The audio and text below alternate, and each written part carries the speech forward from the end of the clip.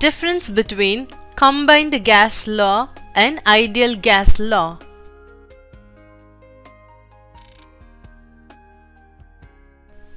Definition: Combined gas law.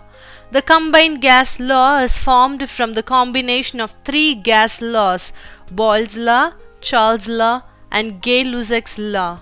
Definition: Ideal gas law. The ideal gas law is a fundamental law in chemistry. It indicates that the product of pressure P and volume V of an ideal gas is directly proportional to the product of temperature T and the number of particles of gas N.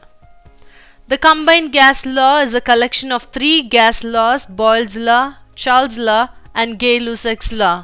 Ideal gas law is an individual gas law. Equation: Combined gas law. PV by T is equal to constant. Equation: Ideal gas law. PV is equal to nRT.